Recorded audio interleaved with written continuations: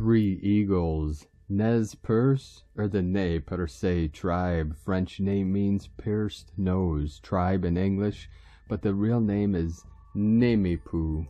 The Nez Percé, Nimíipuu are an Amerindian tribe of the Penutian group who lived in the Columbia Plateau of the Pacific Northwest region at the time of the Lewis and Clark expedition. The memory of the Nez Percés remains intact through the breeding and selection of the appaloosa horse native to the Palouse River, and their heroic resistance during their escape over several thousand kilometers under the leadership of Chief Joseph Metaquioson. Aho!